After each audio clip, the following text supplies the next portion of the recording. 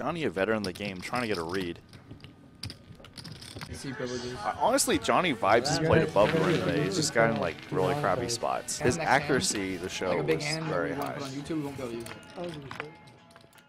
Welcome to episode number 14 of the vlog. This is an episode that I know a lot of my poker enthusiasts are really going to love because you can see all of my hole cards. You can see my opponent's hole cards. It's an episode from Live at the Bike. For those of you that follow me on Instagram, you already know what happened, likely. But for those of you that don't know, I'm going to save the results for the end of the session. And I'm going to make it a little bit more interesting because I'm going to conceal my opponent's hole cards. And I'm going to limit the chatter of Wayne and Weezy, who were the commentators for this. They were hating on me a little bit, but you know what? It's okay. All positive vibes in this vlog. I don't think they were ready for all the Johnny Vibes fans that were going to be in the chat. They were a little bit taken back by it. So they were teasing me a little bit, but it's all good. I met the guys after the show. Nice guys. Shout out to Weezy and Wayne. The reason why I want to conceal the hole cards is because I think that it'll add a level of interactiveness to the episode so that you guys can kind of see where I was at and what I was thinking and my thought process on everything. Before we get into today's episode, I want to answer a question that I've been getting in the comments on some of my vlogs. People are asking why. Why am I making these videos? Why am I showing people my cards? Why am I giving away all this information for free? To give you guys an example, one episode probably takes me 10 hours of editing because, as you guys know, these are highly produced. Factor in this is episode number 14. That's probably 140 hours that I've spent, putting these episodes together. And I've probably made back through the Google AdSense and the advertisements on my videos, maybe $40 total. So as you can see, it doesn't really add up. It's also taking time away from the tables for me because over that 140 hours that I spent on the vlog, I probably played around the same amount, around 140 hours, splitting my time equally. And over that 140 hours, I made over $100 an hour. So if you add it up, it doesn't really make sense. I get that. But if you guys noticed in an earlier episode, I don't think about things in terms of what it's going to make me. Because if I did that, I would drive myself insane. I wouldn't spend any time with Olga. I wouldn't spend any time with my family. I wouldn't spend time traveling. There's just so many aspects that are adding value to my life by doing this vlog. And another thing is I actually just really love helping people. So many people have been reaching out to me for hand history advice and help. And actually a ton of you have reached out for coaching. For you strategy nerds and for you people that are really interested in improving your poker game, stick around to the end of the episode because I have a special gift for everyone who has been a loyal vlog watcher as a way to say thank you. Because my channel has really exploded faster than I ever thought it would. So as a gift to everyone, stick around to the end of the episode. Before I go any further, I just want to shout out the graphics guy, Patrick Curran. He did a really good job because there was straddling from every position, every different kinds of amounts. So it was really difficult, I know, for him to keep up with the graphics. A lot of ones and twos, I don't know. All right, your Hype call. it up. No, it's your call, Wayne. Okay, well, we got a crazy hand, a lot of hands in here. Yep. Under the gun, Mr. Clean is going to raise it up. Under the gun +2, raise up with King Jack off. Smooth call by Johnny Vibes in the hijack. LG calls in the cutoff. AA 3 bets from the under the gun limper. Now limpery raises for a really large amount and it folds back to me. And pocket nines in this situation is mostly a bluff catcher. I actually considered calling here and waiting for the flop and waiting for a C-bet.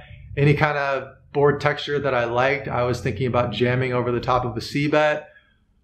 But like I said early on in the session, getting my feet wet, I decide that whatever hand he's doing this with either has really great equity against my hand or has my hand completely dead. So didn't really want to start off down 2,500 right off the bat in a marginal spot, so decided to let this one go. Like, it looks like he's not happy with the situation, but a lot of times when people are not happy with the situation, then they go over the top and you're like, oh, nice Hollywood.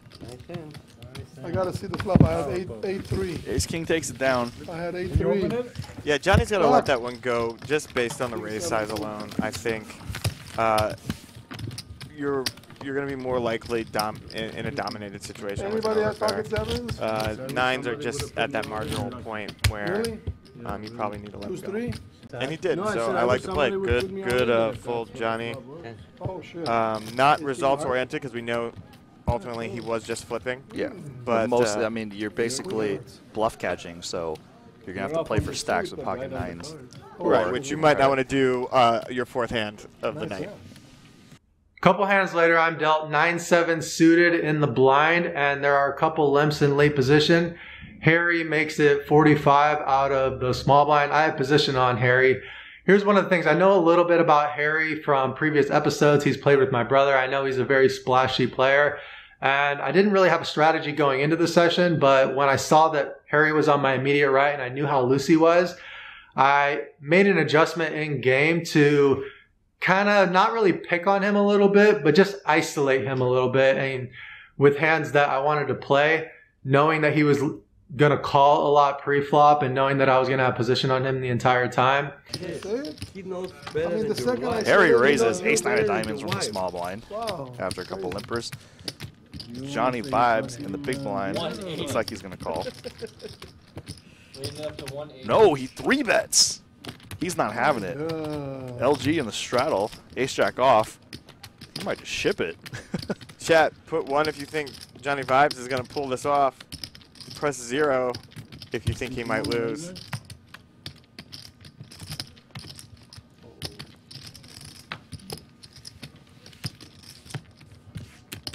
So LG ended up calling ace-jack off, and he has the best hand and the highest equity.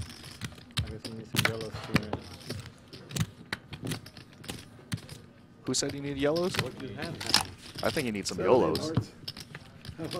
Well, that's that fucking dangerous hand. Seeing a lot of zeros here. Yeah, I think it's 3-way to the flop. That's, What do we want? We want ace-9-7. Really? Ace-9-7 would 7, be 8 of great. hearts? oh, sorry. King-2 is close. Check. Johnny vibes assuredly going to see bet. Bet. Will it work? Is this a good board texture gonna to be work. c-betting on? Absolutely. I mean, you're going to see bet anything and just hope to take it down when you have no showdown value like this and hope to backdoor into something. But this is one of the boards you definitely have a higher take it down rate with Because it's c-betting. unlikely that your opponent has a 2 and unlikely that they have a king. Is if they it's less likely, but if they do, you'll hear from them right away.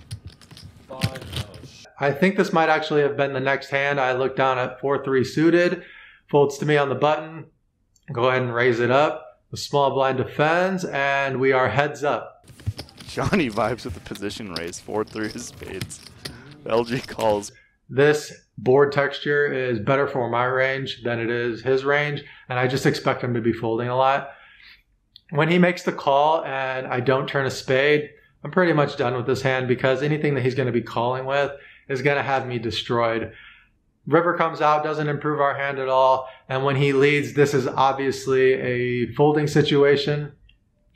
Anything that he would be calling the flop with would have us beat, and a raise doesn't make too much sense on this river, so we go ahead and let this one go. I actually didn't follow along with what was going on, so I didn't know that he was calling this wide and playing this poorly at the beginning, because obviously calling with pocket 2s on this flop is not something that I would recommend, especially against an aggressive player on the button and a hand that's just absolutely has horrible equity against any 2 cards. It even doesn't even have good equity against 4-3. So don't learn from this guy and be results oriented. Fold the pocket deuces when the board comes out as such. Another side note from this hand is that LG, the guy on my left, after I folded, he said, good fold, I had an ace. And you know what? I didn't take too much stock into it. I figured he was telling the truth because we are on a live stream, so I could find out 15 minutes later if he was lying or not. It's really interesting that he would lie to me. I don't really care, but it just goes to show that you should never really believe anything that anyone says at a poker table. Anyways, I figure out that he's playing pretty loose, and a couple hands later, I limp into his big blind or straddle with Jack 10 suited. We end up making a Jack high flush on the turn, and against players that are super loose, I'm just going to bet because I want to put them in a position where they're going to make a mistake and call with hands that they shouldn't have. He lets this one go pretty quickly, and we win a really small pot here. Harry makes it 40 in the hijack. King queen offsuit. Johnny in the cutoff, assuredly going to play Queen Jack of Spades. Just call. LG dominates his spades with Ace 9 of Spades. If you order like chile, you go like international. You got chile, you got pita, you got potatoes. I mean. 5-way. Poker's not dead. Captain Key, 10-9 off. Damn, Mr. Mikey, Queen, look at 6-5 of you. clubs. There can be some You action live boards life here. luxury. On this board texture, when I'm facing a C-bet, this is definitely a hand that I can make the call with here. It's actually a hand that I could be raising here because I do have 2 overs and I do have 2 different back doors. But given that there's LG behind me and other players behind me in a very loose game, I decided to make the fold here. This turns out to be an excellent fold, results oriented, because LG ended up calling with 2 back doors, one of which was better than mine, one of which blocked my straight. And he ended up making the ace high flush. So results oriented, we saved a lot of money by playing well in the flop here. Harry straddles on the button, so I'm first to act in the small blind. I look down at pocket deuces, limp in here to the straddle, and a couple more limpers. Needle Tequila you. before the show. I'm trying to needle you. Pocket 2s for Johnny. Or, as we We've got call a lot it, Live of the Bike calls it Tupac. We've got a lot of Johnny Vibes fans. And Really? Yeah. Are they women or men? Seems to be 99% dudes. Oh, that's weird. Don't raise Francisco, Yeah, please. because the ladies love him. Ladies love If you raise, I'm Cool. on the phone. Jay, Johnny. But they were upset that he showed up a little late. But there is a monsoon happening right now in Los Angeles, so we have to give him a break. Yeah, he survived it. He actually swam here from San Diego. It's a typhoon. And that's an upstream swim. 993. Is that, yeah, exactly. I mean, It's a typhoon. That's Shout why out. he just started a website called Upstream Poker. On this flop, I don't see any need for betting. We are only going to get called by better, so we check it and basically give up on this hand. On the deuce here, we now make a full house. We are obviously loving our hand. So I'm going to go ahead and lead out into the field against players who, like I said, this is a very loose game. So I'm expecting to get called by anybody that has any piece. When Francisco makes the call, I'm obviously really loving the situation because I virtually can't be beat here. He can't have aces. He can't have queens because first of all, he overlimped. And second of all, he didn't bet the flop. So there's no possible way that he could have me beat at this point. On the off chance he maybe has like deuce 5 suited would be the only way he could have me beat. When the river comes in ace, this is a great card for us because Francisco's the type of player that would have a hand like ace 3 here or ace 4 here or possibly 3-4. I size a good amount on the 3/4 pot size and make it 160. When he thinks about it and raises me to, I think it was $1,100. I've run terrible on previous episodes of Live at the Bike. So this is in the back of my mind, but at the same time, because of combinations of value that he can have, there's maybe deuce 5 suited and he could be valuing worse, something like 3-4. Although I don't think that he would be valuing worse. It is a possibility. I think that it's more likely that he has deuce 5 or ace 5 or a complete bluff, but I'm not sure what bluffs he has on this river in a limped pot. With that said, I didn't come here to fold a full house in my first 2 orbits. Pay attention to how I react when I see the ace 5 suited. Do you guys see the semblance of anything negative or anything positive by me folding here? Take notes on this because this is how you should act when someone hits a virtual 2 outer on you to get paid.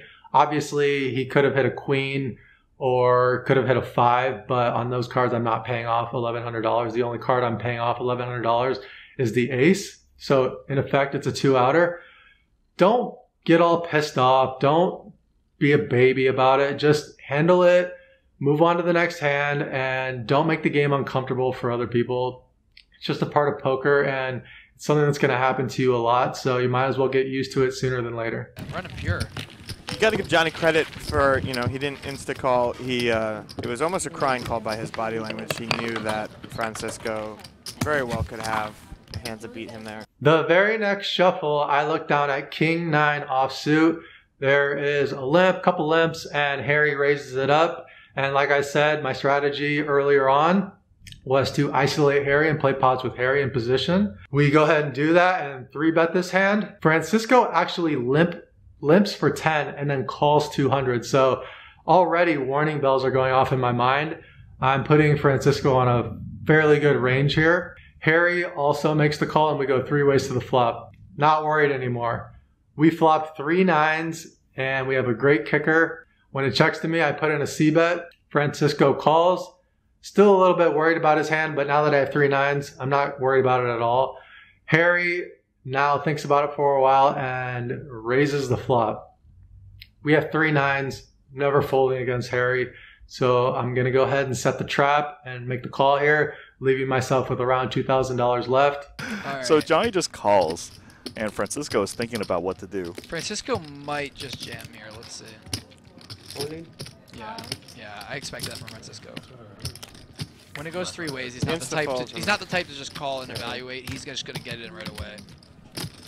And Johnny is not gonna snap call. Now Francisco decides to jam all in, and because of the action after Harry folds, I know that there's no possible way that this can be a bluff 3 ways on the flop with the action that was in front of Francisco. This is always a 9 or better.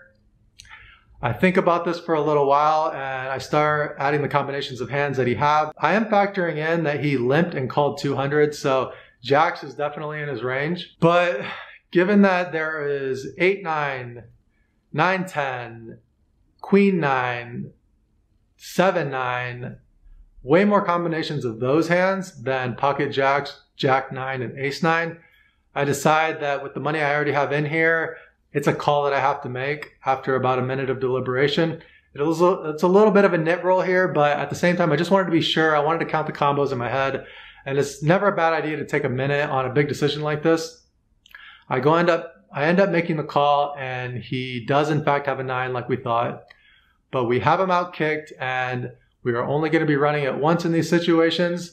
I just want to set the precedent that I'm only going to be running it once. So we run it once. I hold for a really nice pot. We're now up over $6,000. I think we have about $6,500 in front of us at this point. So There goes Johnny Vibes, winning a 7K pot with trips over trips. Nice spot for him.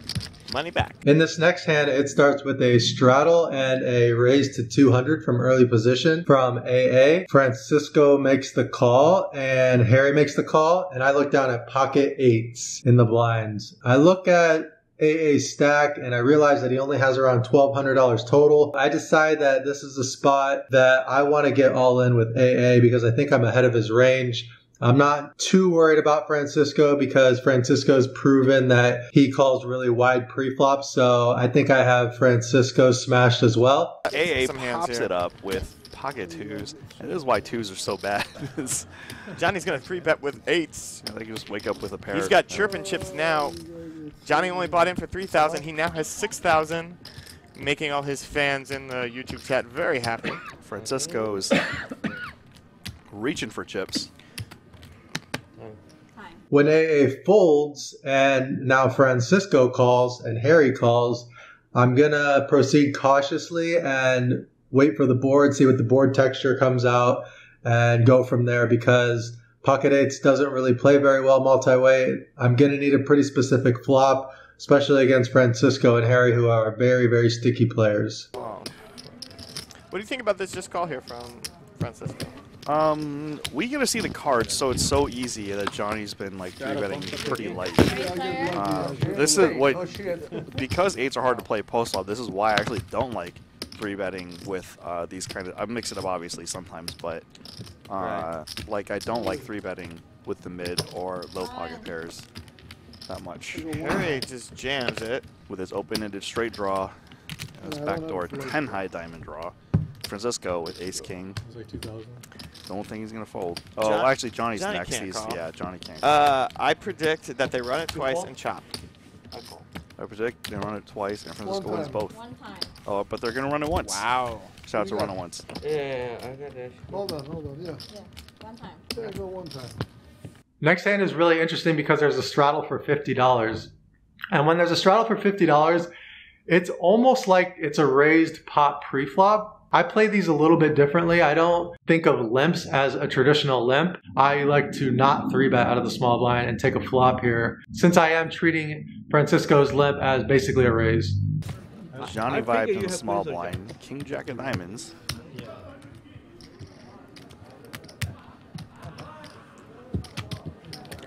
Tito Chen says, Weez, what stakes do you play? I play I thought you had something good though when you call 2-5 to 100. I 5-5. figure you have something good. And occasionally 5-10.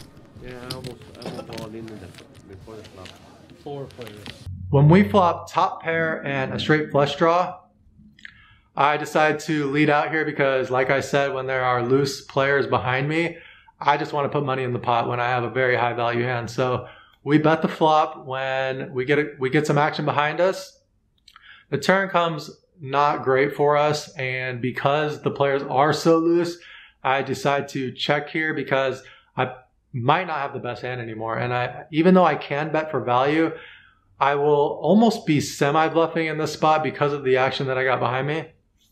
When it checks through and I river a straight, I do like my hand, but I think that the better option here is to bluff catch. And when I check and it checks to Francisco and he bets, we're going to be bluff catching here a lot, but he uses a very polarized sizing. And it sends me deep into the tank. Thinking about what he has here, I decide that for this sizing, it's just not worth it. I think that he has a value hand here because he overcalled on the flop. He doesn't have air. So what could he have here that I am beating with a straight? Because Johnny Vibes can't beat Ace Jack either. Can't beat a flush, can't beat Ace Jack, can't beat a full house. 50. Yeah. Thank you.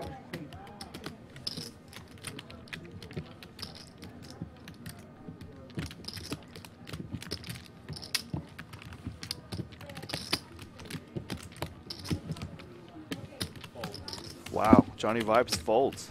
Great fold, Johnny. Ace Queen beats LG's Queen 9. And LG's gonna lay it down. Good fold. Johnny Vibes raising on the button to 150. A is gonna call. Jack 8 of diamonds. Captain Key 3 bets with pocket tens. We saw Queen Deuce get folded. Sorry. Johnny Kid wants to go to Francisco. looks like Yeah, you know, I can't see his cards or what. Some guys are. He's probably chip folding, magnets. but Some you never know. Guys are chip It's magnets. LATB.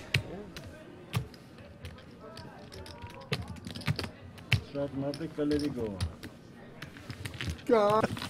Pocket tens takes it down. I did, believe it or not. How'd I get on a river there? Fuck. 300.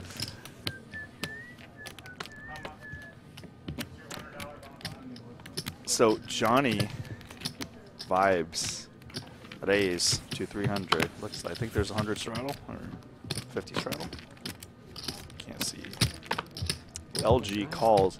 Ace deuce of spades. Game's wild. Francisco 9 of diamonds. He calls to Armenian Mike ace deuce off.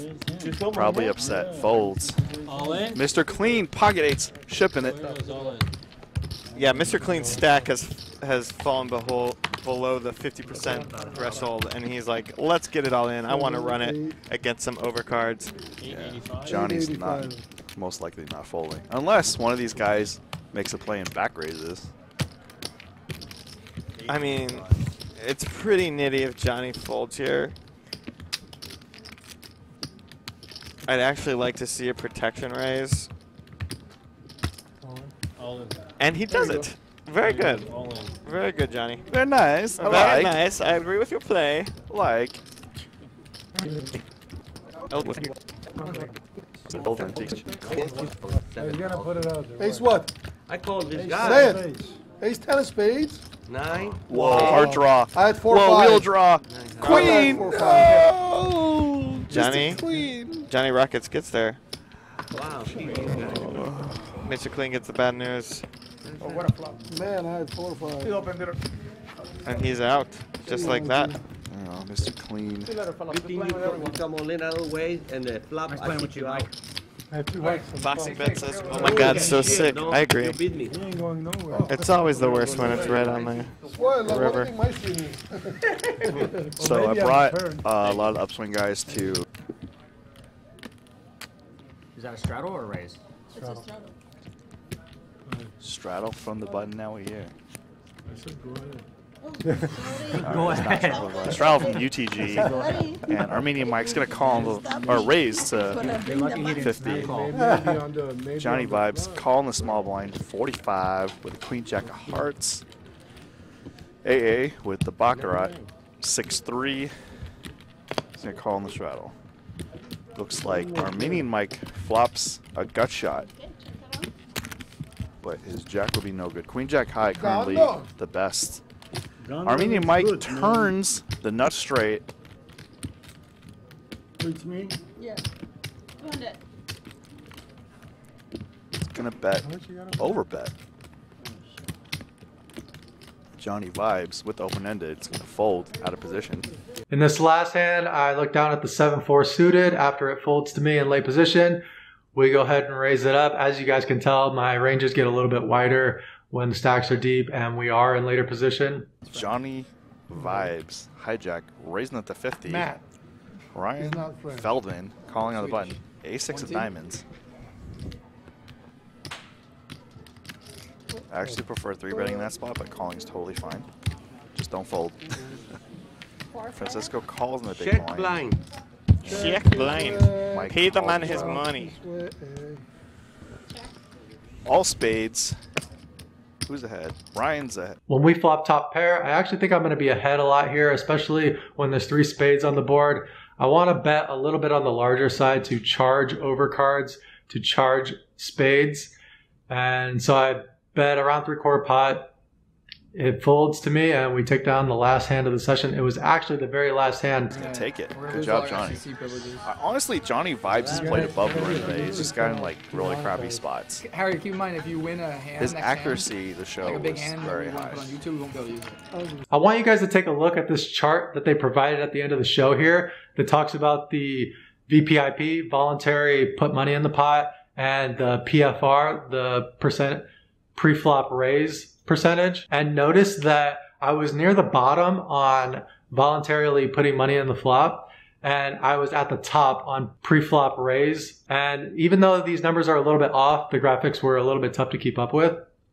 This illustrates what good poker is in general. In general, you want to have your PFR and your VPIP not very far apart. And if your VPIP is really high and your PFR is really low, that's a recipe for losing poker in general. For you strategy nerds, for you people that have been reaching out to me about coaching, I've just been putting everyone off because I didn't really know what to do.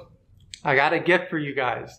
I created a Facebook group just for my vlog watchers, for you guys to, a community of people for you guys to post hand histories and have access to me for free. Everything's for free. I'll explain everything within the Facebook group, but if you're interested on taking your poker game to the next level, there's going to be a link in the comments. I'll highlight the comment.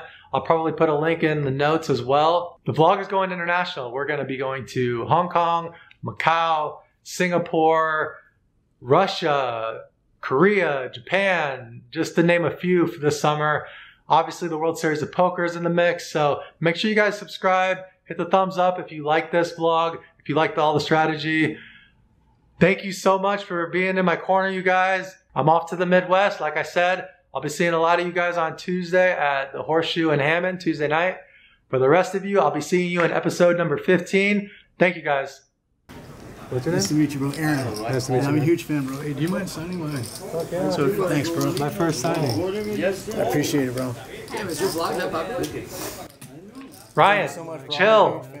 Aaron's here. He wants to talk to me. You're interrupting things. Let me have my moment. This is the first time this has ever happened to me. Chill out for a second. I'll answer your questions after I get done with Aaron. Come on, man. Chill. I really appreciate it. Thank you so much.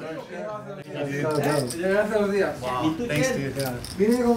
Appreciate it, man. Nice to meet you. Sorry to bug you. I was walking by. I didn't want to bug you. Sure. Sorry, dude. That actually just made my all right. Thank you, dude. Wait, like you got it.